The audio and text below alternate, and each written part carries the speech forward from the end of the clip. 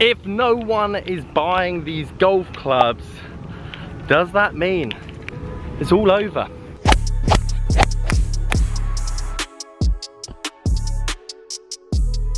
Today I am playing with the poster child of overrated and overpriced over the last 2-3 years. Why?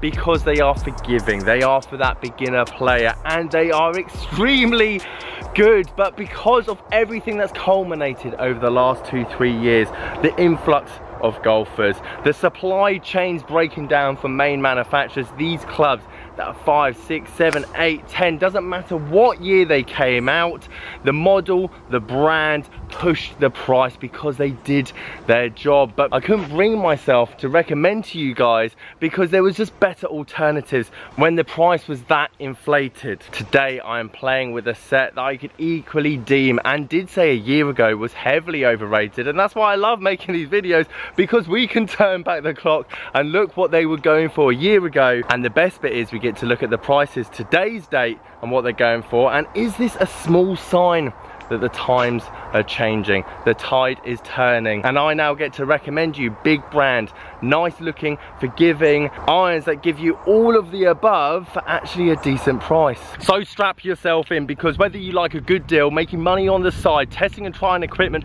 moving it on for exactly what you bought it for, or just discovering what clubs work for you, you might want to watch the rest of this video, because it might not just be these irons. We haven't kind of gone over the edge just yet. Stuff is still going for extortionate amount of money when there's brand new equipment just that much more expensive. But if these particular irons, the ones that suits, let's say, the masses, the vast amount of people that started golf in the last 2 years, and we're starting to see these decline, well, personally for me, it can only be a good thing.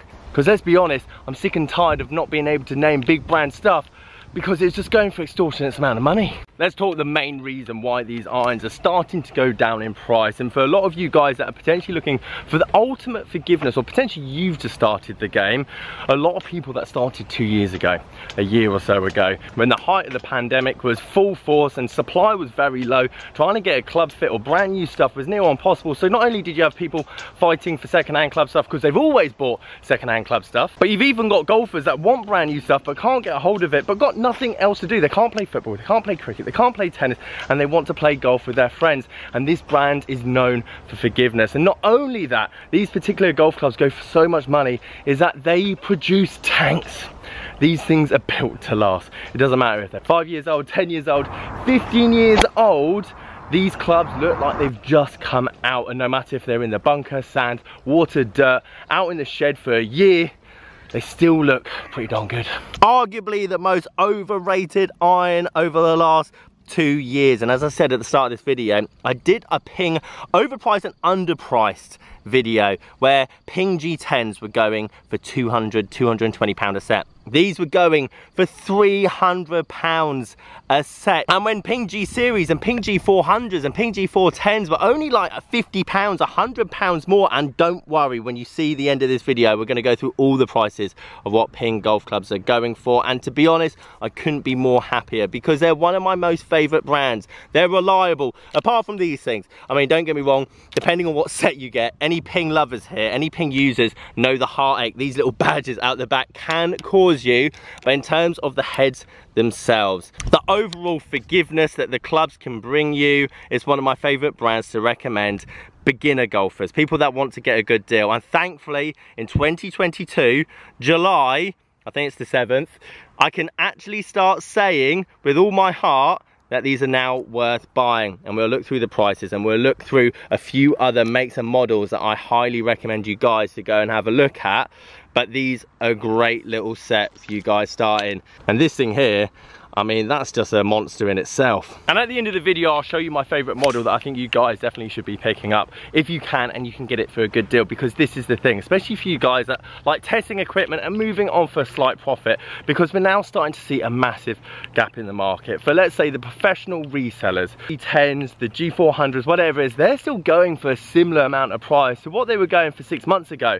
But at the auctions, which I'm just showing you here, you can see that there's just not that much interest. So yes, if you've you've got that particular set, the one with the stiff flex and the one with half an inch longer and the green dot, someone will be willing to pay that, rightly so, because that set, they know that is going to work for them. But if you just slap these clubs up now for a 5-day, 7-day auction, you're not going to get the 40 bids. 50 bid frenzy, which I'll show you from my year ago video now, that there was. G10s going for £200, G20s like these 300 odd pounds, which was ludicrous, but it's a nice little sign for everyone involved. For you guys that remember what second-hand club prices were 3-4 years ago, and for some of you guys that are thinking, I've got tons and tons of stuff at home, I've been buying loads of stuff, testing it out, and all of a sudden the market's starting to go down, just be patient. Don't put it on auction, put it on buy it now, clean photos, make sure your feedback's half decent, and people will still want to buy them because you've got that particular club. One of the days where you can go and buy 100 set of golf clubs, then whack them back up on Facebook Marketplace, and someone will be at your door that evening with cash to take it out your hands. And to be honest, for everyone involved that loves the game of golf and just wants a good deal, this is only a good thing. And I get to play with lots of golf clubs, hence why I love my job. Week in, week out, I have a different set in my hands. And as a player that hits it a long way, and as a player that could be deemed as a good ball striker, okay, direction is definitely my weakness, but strike I'm pretty decent at. And sometimes it's nice to come out, even for me, with a nice chunky set. For some of you guys that potentially aren't hitting balls, aren't practicing as much as you used to, I actually could say now, maybe just get a cheap set of these. If you see a nice little deal, 100 quid, 120 quid for 4 to pitch in wedge, whatever that might be, because I've just hit the 3-iron off the tee there, down here on the 16th. And I mean, that has gone 230 yards, maybe 240 yards.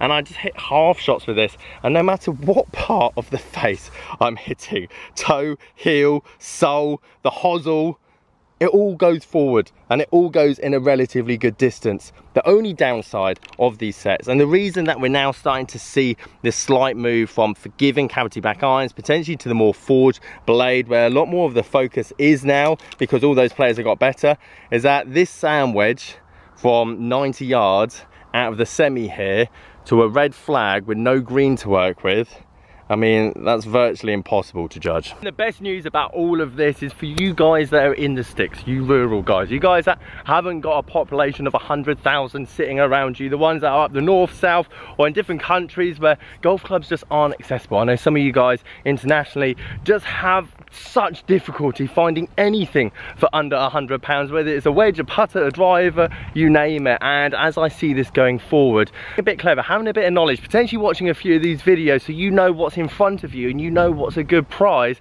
means that you don't have to travel an hour and a half like I know a lot of you guys to go and get a good deal on a driver that's £40 instead of 85 or 90. Whereas now I feel like going forward, eBay will be a good influx of cheap golf clubs in the auction category, which I haven't been able to say for a very long time, and it makes me happy because it means that golf, especially the affordable kind of golf, is going to be available to a lot more of you. So let's look at my top set that I think you should be getting if you wanted a Ping set of irons, and that is the Ping G series, which a year or so ago I said was heavily overrated because of the price that it was demanding. £350, £400 for a set of irons that are 5 years old, and you know my feelings about a 5-year-old set. They should be at the bottom of the bottom with zero depreciation in its future, and I just knew full well these were just being pumped because of the demand that people wanted as a beginner in the game of golf. But as I show you the prices up on the screen now, you're starting to see them only being another £80. £90, £100, more of an upgrade than these Ping G20s here, which I think is worth the value. The Ping G series, I think it's a perfect blend in terms of depreciated assets as well as the technology and forgiveness that you're getting from them. I'm not saying that companies don't improve on their older equipment, and from a year-to-year model, confidence and comfortability with your set of irons outweighs any tech that potentially a manufacturer might have been able to scrape out of the barrel. Therefore, when you're looking at an £80 to £90 upgrade of about 5 years worth of technology, I think it's worth pulling the trigger, especially if you're only going to lose 40 to 50 pounds worth of that money over the next 2 years of getting better at this game. Quick tip for you big hitters out there that are looking for a cheap driving iron. This 3-iron I've been using today is absolute animal, and it's not going to demand the same kind of utility driving iron price that you see in the second-hand market, whether it's Callaway, TaylorMade, Strixon, whatever it might be, 120, 130, 140 pounds.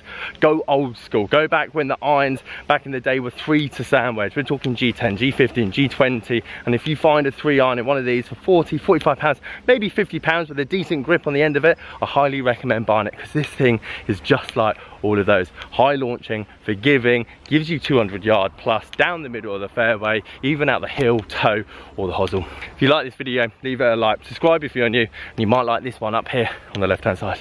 See you guys later.